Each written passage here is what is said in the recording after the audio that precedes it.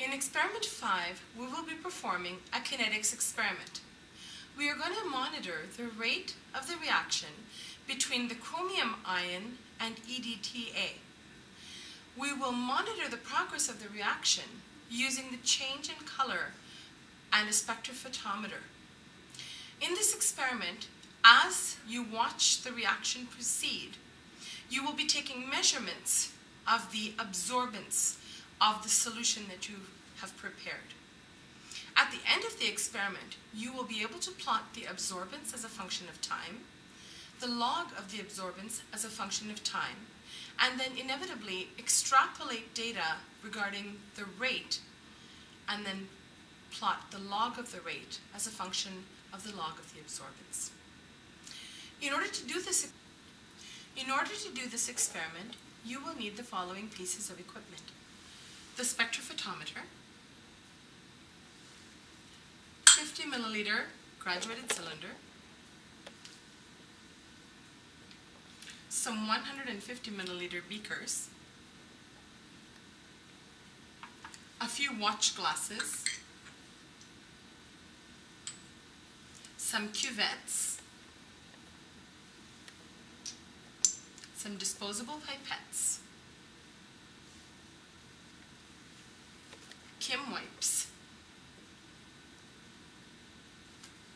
some water baths, and a digital thermometer. In this experiment, your TA will calibrate the spectrophotometer for you. This will be done using the edta solution as a blank.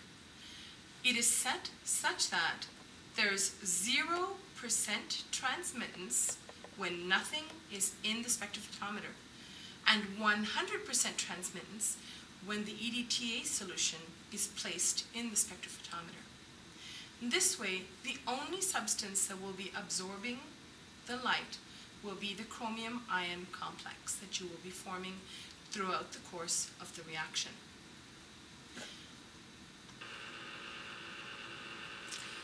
The spectrophotometer is capable of making measurements at many different wavelengths.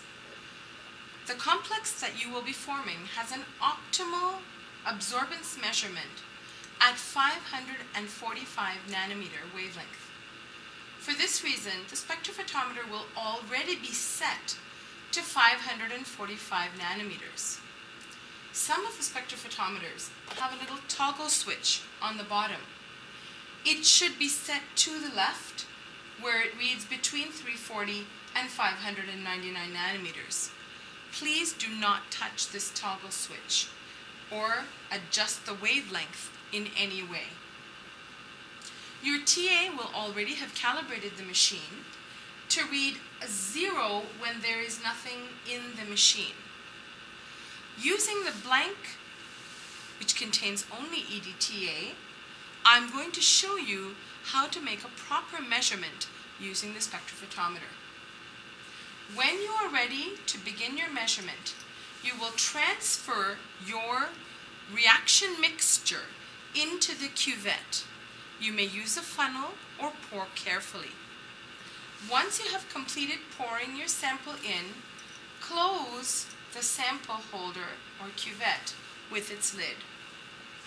Obtain a clean Kim wipe from your TA and, holding the cuvette from its lid, carefully wipe down to ensure that there is no liquid and there are no fingerprints or grease on the exterior of the cuvette.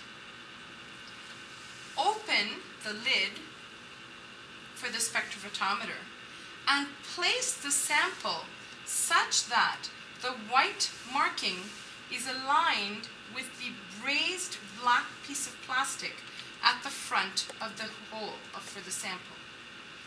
Insert the cuvette completely and close the lid.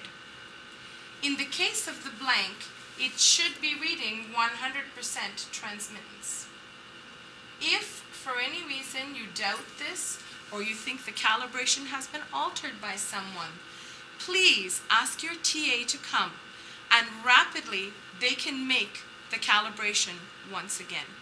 This will ensure that your readings are uniform. In your section, there will be 2 spectrophotometers for each TA. Once you begin taking measurements with a particular spectrophotometer, please make sure that you always use the same machine in order to take all your subsequent readings. Kinetics is very sensitive to change in temperature. For this reason, it is strongly recommended that you perform your kinetics experiment using a water bath. Ideally, your water bath will be between 22 and 25 degrees Celsius. The actual temperature is not important. What is important is that your temperature stays constant throughout the course of the experiment. You may use your digital thermometer to measure or monitor the temperature of the water. Do make sure to press the 0.11 degree button to ensure that you are able to read the temperature as accurately as possible. You will obtain your solution of edta from the large container in the counters. Be sure to obtain it in a small beaker. Come back to your desk and measure 50 milliliters of your solution. Carefully note which solution of edta you have taken, as there are 3 solutions and each one is at a different pH level. Transfer the edta solution to a clean 150 milliliter beaker. Place the beaker in your water bath and allow it to equilibrate for a minute or 2. If the beaker begins to float, place a watch glass on top to keep the beaker steady. You may adjust the height of the water in your water bath. It's only important that the level of solution in the beaker remain below that of the water in the water bath. When you are ready to start your experiment, one of the partners, should be noting the time carefully. You start your time when you add the chromium solution to your edta solution. For example, if we decide to start at a particular time, then at the moment that we're going to add the chromium ion solution, we will start the measurement of the time. Readings will be taken every 5 minutes on any particular solution. It is important to note the exact time at which the reading is taken. Even if it's not exactly at 5 minutes, you must note the exact time at which the reading was taken, otherwise your data will look awkward on the graph. Making note of the time, we'll add the chromium solution now.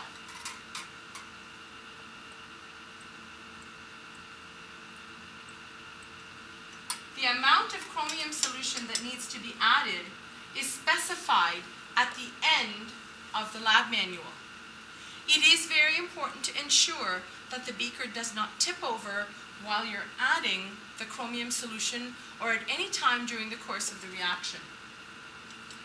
Swirl the solution from time to time to ensure that the reaction mixture is uniform. You will be doing this reaction concurrently or at the same time for all 3 pHs. However, it's very difficult to make 3 simultaneous readings using the spectrophotometer.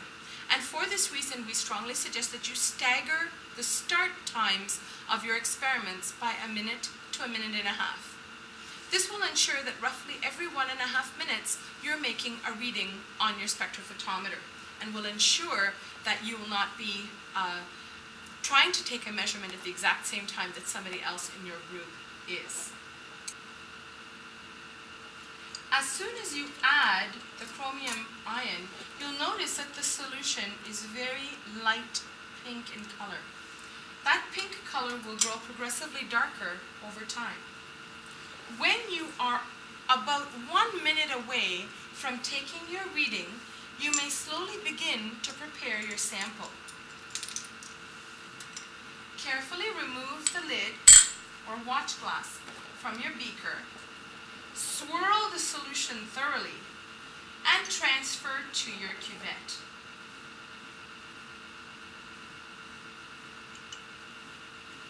place the solution back in the water bath and place the watch glass cover on top.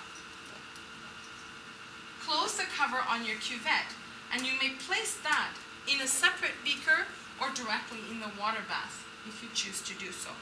This will ensure that the temperature remains constant. Approximately 30 seconds before you are ready to take your measurement, remove the sample from the water bath and, holding the lid, carefully wipe down the sides of the cuvette with a Kim wipe to ensure that the sample is clean and dry on the outside. At about 10 seconds before you need to take your measurement, you may place your cuvette into the spectrophotometer and count yourself down by 10 seconds. At the 5-minute mark, note the value of the percent transmittance, which is the upper scale on the spectrophotometer. The reading for us is 81.0%. Please note that the percent transmittance can be measured to 1 digit after the decimal place. On the spectrophotometer, there are 2 scales. The lower scale is the scale for absorbance. You may ask why we do not read the absorbance directly from the spectrophotometer. The absorbance follows a logarithmic scale, as opposed to the percent transmittance, which follows a linear scale. The linear scale allows us to make that extrapolation to the 3rd digit, or the digit following the decimal.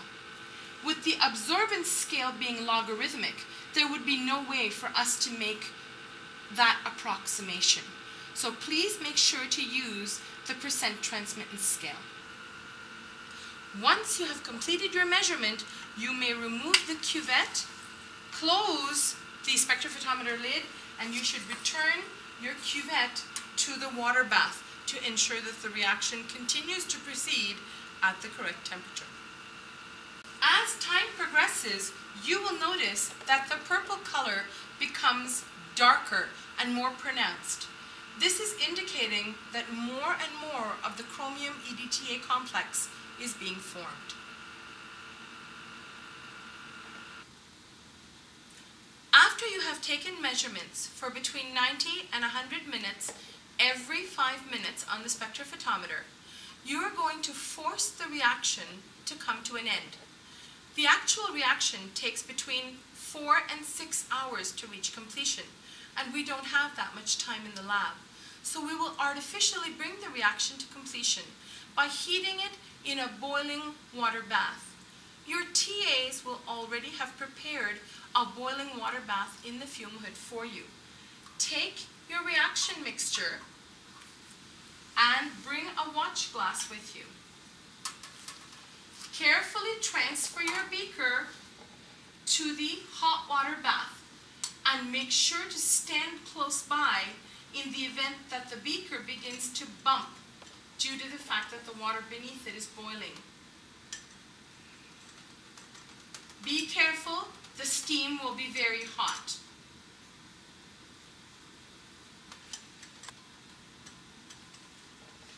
After 10 minutes, you may carefully, remember the beaker will be hot, remove your beaker and watch glass from the hot water bath. It should be a very dark, almost black, purple color. Allow the solution to cool on your bench top for approximately 5 minutes, and after that, place the solution back in your room temperature water bath to allow it to completely equilibrate to the temperature at which you were formerly taking measurements. Once your heated solution has completely cooled to room temperature, you will transfer it to your cuvette and take the final measurement for the percent transmittance as you did for all the other samples. This sample is the most important value that you will obtain throughout this experiment. Without this final value, you will not be able to complete any of the calculations for this experiment. Once you have taken this final reading, you have finished this experiment, and you may carefully discard all the solutions in the sink and rinse everything with distilled water.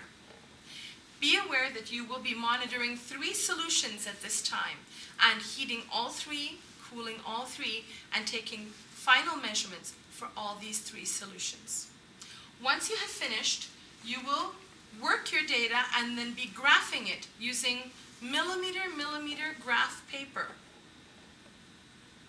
If you're not sure what this looks like, you may ask your TA, and your TA will be very happy to show you a piece of this. We also sell it in the stores, but you're welcome to purchase it at any place you like. This is a brief overview of what you will be doing in Lab 5.